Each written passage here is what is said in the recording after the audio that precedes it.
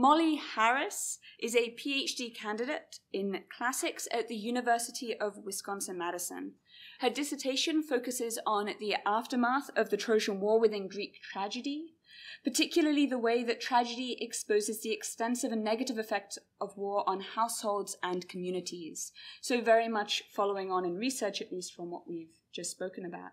Besides her teaching and research, Molly leads an off-campus reading group at the Wisconsin Veterans Museum. This is the project that she will talk about today. It's called the Warrior Book Club, Advancing Social Justice for Veterans Through Collaboration. Thank you, Molly. Thank you, Jessica. I do have a handout. I'm not sure if there are enough copies, so please do share with people around you, and I'm happy to send you a copy or print you a copy afterwards. And I'll be saying aloud much of what's on the handout. So, the Warrior Book Club is a monthly book club in Madison, Wisconsin that brings together veterans, service providers, and other members of the general public for conversations about war literature, both classical literature and contemporary. The club began in 2016 with support from the University of Wisconsin-Madison's Center for the Humanities and in collaboration with the Wisconsin Veterans Museum. The book club is now entering its 4th season, so it's been up and running for about a year and a half. In addition to describing some of the successes of the book club, the conversations it's fostered, and the benefits it has brought to the Madison and university communities, I'd like to, in this talk, give particular attention to the process of launching the project and some of the challenges that we worked through during that process. Some of these challenges are specific to using classical literature to promote social justice, and others concern partnerships between university scholars and community organizations more broadly. Although the club is still growing and adapting and changing, and that often happens through a process of trial and error, overall, I believe that we've created a rewarding experience for those involved, and I look forward to sharing that with you. So let's begin with war in the ancient world. From the Trojan War to the Peloponnesian War to the civil wars of the Roman Republic, over the centuries, war is deeply entwined in the lives of Greeks and Romans, and therefore pervasive in their cultural products such as literature. One might argue the same about the United States. American history classes are often structured around landmark wars: the Revolutionary War, the Civil War, World War I and II, and Vietnam. And our cultural products, too, reflect an interest in war, both historical and fictional. Just this past year, 2017, saw the release of the World War II movie Dunkirk to high acclaim, as well as another installment in the ever-successful Star Wars franchise, and of course, War of the Planet of the Apes. In recent decades, attention has been given both through scholarship and through community projects to the connection between classical literature and the modern war experience. Not just the movies we watch, but the actual lived experience of active military, veterans, family members, and service providers. To give a brief overview of the work that has been done so far, research scholarship owes much to a non-classicist, Jonathan Shea, a clinical psychologist who works with Vietnam veterans. His 1994 book, Achilles in Vietnam, draws comparisons between the experiences of characters in the Iliad to those of Shea's clients, particularly regarding the betrayal of what's right. He continues this line of thinking in Odysseus in America, his 2002 work, in which he examines the homecomings of Odysseus and modern veterans, with attention to the lack of trust and violence shown by war veterans and the potential healing process. Shea also recognizes differences in military structures and societal values and beliefs between the two contexts, ancient Greece on the one hand, and America during and after Vietnam on the other. Classic scholarship in this vein includes titles from Milos to Mylai, which incorporates the author's own personal experience and finds parallels to the modern day beyond the epic genre and the male hero. Meineck and Constant's edited volume, Combat Trauma in the Ancient Greeks, includes essays exploring parallels and differences between ancient and modern contexts, particularly through Greek drama. And Cassidy and Weineck's volume, Our Ancient Wars, is interestingly divided into two halves: rethinking the ancient in view of the modern, and rethinking the modern in view of the ancient, demonstrating the fruitfulness of this type of study for our understanding of both the past and present. Given this research, classical literature has clear relevance to modern war and homecoming experiences, as we just saw in the last presentation as well. And individuals and organizations have sought to turn that relevance into a social good through community projects and groups, some of which have provided inspiration for the Warrior Book Club. Meinecke has argued that Greek tragedy performed a cathartic role for its Athenian audiences and can continue to do so for modern audience today. His Ancient Greeks' Modern Lives, an NEH-supported program of the Aquila Theater in New York, has sponsored national lectures, reading groups, and performances of Greek tragedy across the country for veterans and the general public to spark conversations about war and its effects. Brian Dory's Theater of War, you might call a public health project, addressing the challenges that face marginalized populations. With performances and readings of Greek tragedy for military and civilian audiences in the US and abroad, the project has been featured recently in a New York Times video essay. And you're likely all familiar with Roberta Stewart's work. She is the recipient of the 2017 SCS Outreach Prize, and for the last 10 years has led reading groups of the Iliad and Odyssey with combat veterans. My own interest in these topics began from a convergence of happenings. First, I attended a session on outreach at the SCS annual meeting back in 2012, heard about the Ancient Greeks' Modern Lives program, the Theater of War program, and thought this is pretty cool stuff. Around the same time, I was on a kick of reading modern war novels, which I was greatly enjoying. And the next summer, my university hosted a book fair where I looked through World War II-era propaganda posters and started thinking more about the place of war in societies over time. World War II, in many ways, defined a generation of Americans. Yet I don't expect to be considered part of the Iraq or Afghanistan generation, despite the fact that I have lived my teens and 20s while America was at war. Given where I grew up and went to college, war was one of the farthest things from my mind and from the minds of many of my friends and family members. And consequently, and importantly, the experience of those who sent family members to war and those returning from war was equally foreign to me. Even among Facebook friends, I could count on one hand the number who had served. I was struck by the gap that exists today between those familiar with the military and those not, a gap that was smaller if not non-existent in other times and places, modern and ancient. I was also struck by the ability of literature, both the war novels I read for leisure and the Greek and Latin literature that I studied, to bridge this gap and convey something meaningful about war experiences. So enter the Warrior Book Club. The University of Wisconsin-Madison has a vibrant public humanities community through its Center for the Humanities, including a fellowship program called the Public Humanities Exchange, or HEX, that funds graduate student projects in the community. I've included the HEX mission statement on your handout, and I will highlight that the program is looking for innovative projects and for true partnerships between the community and graduate students, with projects serving both sides of that partnership.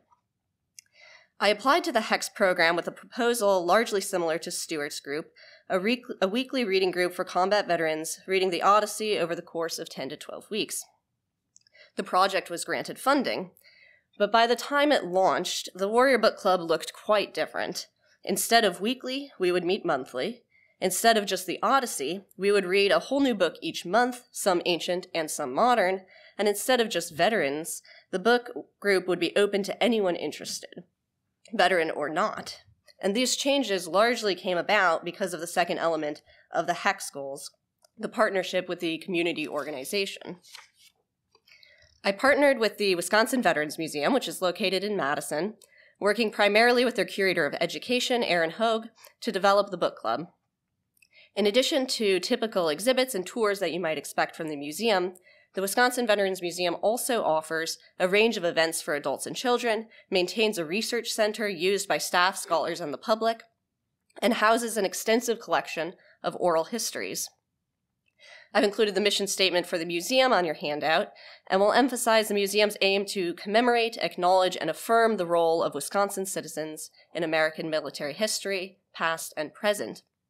So this immediately raises the question of what do the classics have to do with Wisconsinites serving in the American military?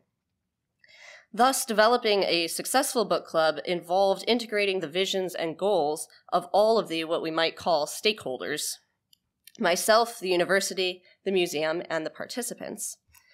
Personally, I was interested in sharing a work of ancient literature with non-classicists, with the goal of bringing value to people's lives and to the texts. Though I had expertise as a classicist, I was also aware of my position as a non-veteran. To prepare, I took a graduate seminar in public humanities and a course in American military history, through which I was reminded of the consistent daily workload of an undergraduate history course, but also had the opportunity to conduct an interview with a classics student and veteran about his experience reading classical literature. Though I had the full support of the faculty of my department in this endeavor, which I'm very grateful for and I realize is not always a given, the work for the Warrior Book Club had to take place on top of typical graduate coursework, exams, and research.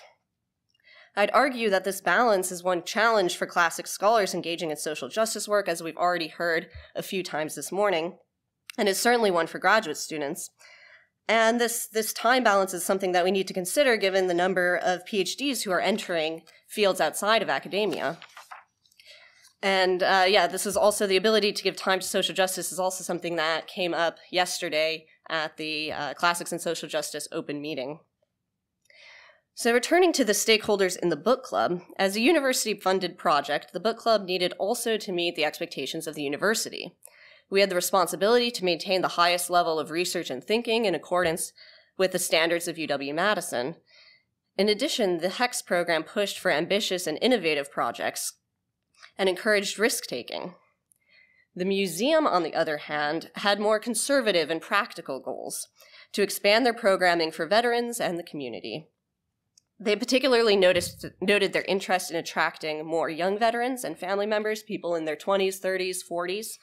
And finally, what one could argue is the most important party in this endeavor, the community and the participants.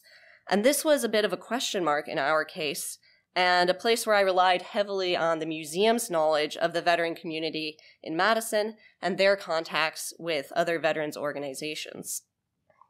So given their experience providing services to veterans, the museum had the greatest input in the logistical details of the club and decided that a monthly book club on weekday evenings would fit best with their programming. We did reach out through emails, surveys, meetings with other local groups such as the VA Hospital, a local substance-free organization called Dry Hooch, and the Campus Vets group regarding details like timing, dates, location, literary interests. But responses to surveys were low, which is something I've learned is common for public organizations without targeted and persistent communication. And the opinions at meetings were varied. And so we sort of picked something that people had expressed some interest in. We decided to try out Wednesday evenings at the museum and see how things went. The museum offered spaces for the club to meet, the research center for a cozier circle of couches and lounge chairs, and the education center for setup of tables and chairs and the perk of allowing food. And we've used both settings over the course of the club, and participants have been happy with the more private space as opposed to, we suggested some options of a public library or coffee shop, but they've enjoyed the space that we have. Selecting books was a more collaborative process. In presenting the idea of classical literature to the various museum staff, I encountered two competing impressions of classics. On the one hand, ancient literature can appear daunting and prohibitively foreign to those who do not study it. When I mentioned the Odyssey, for example, I witnessed a look of shock and almost horror on one person's face as she recalled her experience chugging through the book back in high school. But on the other hand, the very antiquity and elevated status of classical literature can lead to idealizing these texts and presenting them as the ready solution to a social justice issue. And to achieve a balance with this, we decided to organize the book club in seasons, with each season having a distinct theme related to war, and containing at least one classical selection alongside modern works. Since we would be meeting only once per month, the Odyssey did seem like a hefty choice at the beginning. So inspired by the Ancient Greeks and Modern Lives program and Theater of War, we have opted so far for plays as the ancient representatives. But I will say the true challenge has been finding modern works that are of a reasonable length. Many have exceeded 300 or 400 pages, and we have to work with that. On your handout, you'll find the themes and books that we have discussed so far. And I'd like to now take you through the way the book club has evolved over the course of these seasons and share with you some of the conversations we have had. Our first season, Over There, focused on the experiences of soldiers at war, with Sophocles' Philoctetes, the contemporary classic, The Things They Carried, and a recent collection of short stories, Redeployment, which is an excellent book, one of my favorites that we've read. Conversations flowed naturally and carried across meetings. We talked about language, truth, and storytelling, as well as the expectations of others at home when one is at war, whether those are expectations to live up to a parent or return with a sense of glory or accomplishment. Participants connected the discussion to their own lives, sharing their thoughts on the "thank you for your service" line that's so frequently said today. And they remarked, which was pleasing to me, they remarked that the ancient play was easier than expected. And I think the first thing that anyone ever said in our discussion was of Philoctetes was, "Odysseus is such a jerk," which got the conversation going about that play. There was room to grow, though. We only had 5 consistent participants, 3 of whom were museum staff or volunteers, so already connected with the museum, and only 1 of whom was a veteran. I also realized that people wanted more content. Since my primary experience leading discussions until this point had been as a teaching assistant, I had been very cautious of avoiding making this group too much like school. But people were hungry to learn and wanted guidance along the way. So to address the issue of participants, recruiting participants was somewhat of an unexpected challenge for me. I had assumed, perhaps naively, that the museum would be able to do a lot of this work and relatively easily, but I found that getting people to take time from their lives to come to programs, even when they say, "Hey, that sounds cool, I'd like to do it," it can still take a lot of behind-the-scenes work. So we had to create and maintain registration lists, send email reminders and follow-ups, print and post flyers, provide perks like free books and food, and make sure that the books were distributed so that people could actually read them in time for the discussion. But with these efforts and some special outside attention that I'll talk about, the book club really started to take off during our second season. For our second season, the theme, re-entry, or what classicists might call homecoming, offered a complement to our first season. In addition to Sophocles' Ajax and Leslie Marvin Silko's Ceremony, we chose a book by a local Madison author for our third selection, Aaron Salello's Learning to Stay. A Madison theater company, Forward Theater, was performing a stage adaptation of this book that spring, including a free performance for veterans, active military, service providers, and family members. And so we partnered with Forward Theater, helping run the registration for that event, and in turn expanding our reach in advertising the book club. We also invited the author, Aaron Salello, to participate in part of the discussion of the book, which attracted people to the club. A second development during this season that increased participation was media attention. The book club first received a feature in the University of Wisconsin News, and then was picked up by other sources, a feature in the Milwaukee Journal-Sentinel, and a segment in the local television news. This was very exciting for the club, but also raised issues about who owned the book club. All 3 reporters wanted access to one of our meetings, to sit in on the discussion, take photographs, and talk to participants before and after, and the museum granted much of this access, but I was concerned about how the presence of the media would affect the group dynamic and the comfort of participants, even when reporters promised only to quote and name those who wished to be identified. I also felt very much out of my element as an academic. I didn't know how to talk to the press when I was interviewed. So I think that the public attention can be very helpful and sometimes essential for the success and growth of a program like this.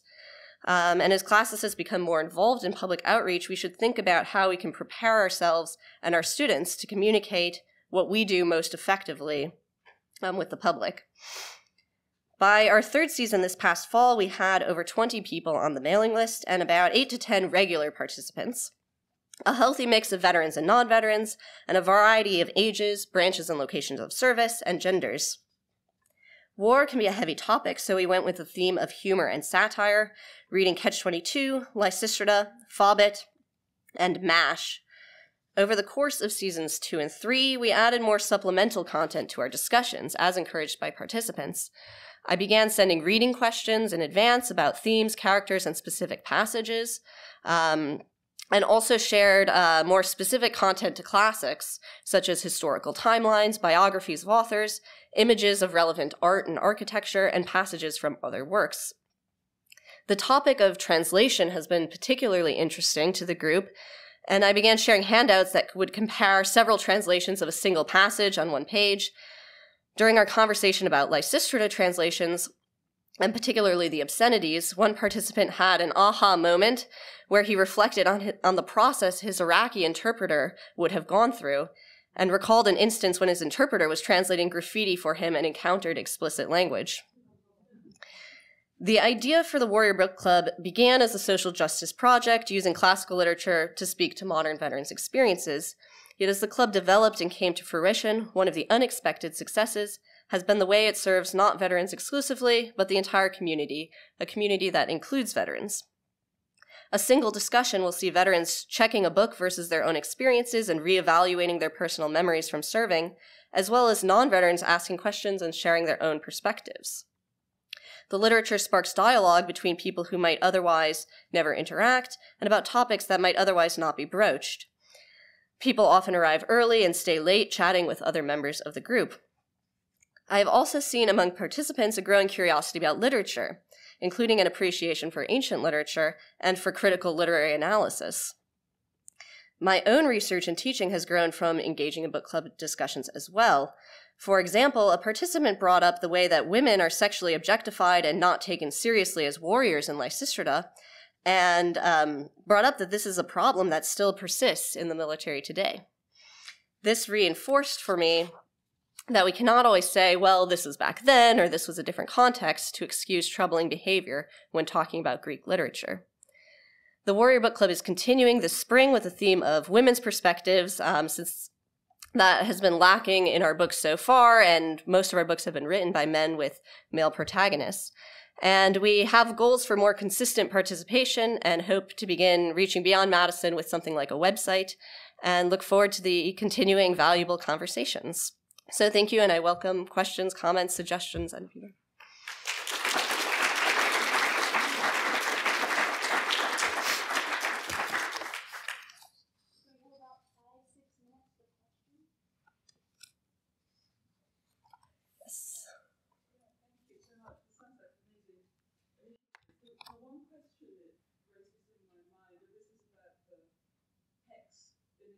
Yeah. Is what provisions are made for continuity? Because presumably, I've really graduate students over there for 6 or 7 years, and having got such a thing up and running and building this community, is there a mechanism for carrying on such initiatives? That's a great question, and something that I have definitely been thinking about because I want this to continue as well. As far as I know, with the HEX program itself, there's nothing in place to guarantee that projects continue, and there are a lot of projects that last for a semester or last for a year. They offer the opportunity for you to apply for continued funding, which I've done for this second year of the book club. And I have had conversations independently with staff at the Center for the Humanities about how to keep this project going to make sure that not when I leave, but significantly in advance of when I leave, that I can have conversations with the museum and perhaps be keeping my eye out for other graduate students that I know or that the center knows at my university that might be interested in continuing this. The museum, I did talk to the museum, and they expressed some potential for them having an intern so that this project could continue getting funding. But yeah, that's definitely an important thing to consider with these projects, that they can last. Yeah. Yes.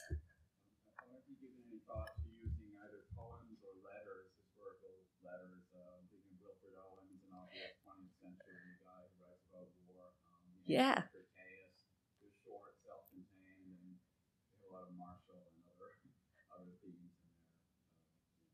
Yeah, so that is a perfect question, because for next season, we are going to be reading poems.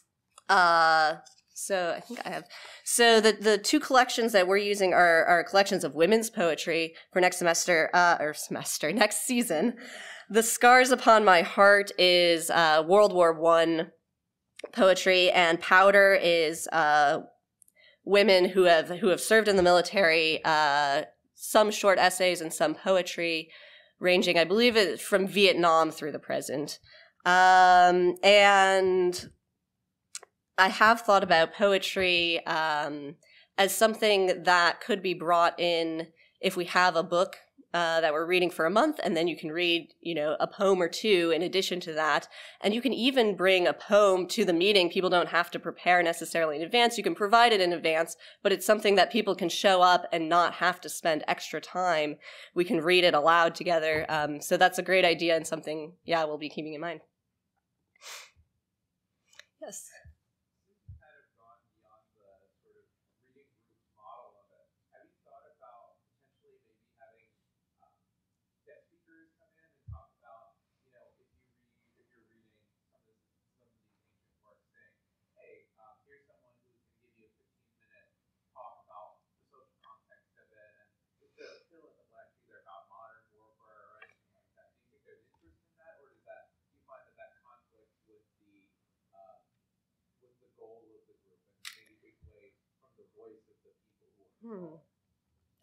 That is a great question. The only real outside voice that we've had so far, besides me, is the author Erin Shell, who came in, and we did ask that she take part in only part of the discussion, and that we reserved time to discuss the book with just the book club participants. The participants are very interested in learning, and I think that they would appreciate, expert opinions. And I like your suggestion of just something quick, 10 minutes. But it's not something we've done yet, but something we can think about. Yeah, suggestion. Yeah, question. I just started this year going to the VFW in the American Legion with a vet, and I walk in and I do a 5-minute stick, and then the vet talks for 10 minutes about the value of the book group. And what I found is, although it goes a different direction from guest speakers, because I find that this one vet who's a Fallujah Marine who's read with me now 3 years, if it gets too technical, he glazes over. Yeah. So I use him as my barometer of what the discussion is like. But I found that hearing other vets, I present the idea and then other vets stand forward. I'm getting veterans that I never would have got before as participants. And I don't know if you have a local VFW or American Legion, even going to them is an interesting process. That's a great idea. And we do have a couple veterans in the group who I have in mind that I think would be willing to take that role. So that's a great idea. Thank you.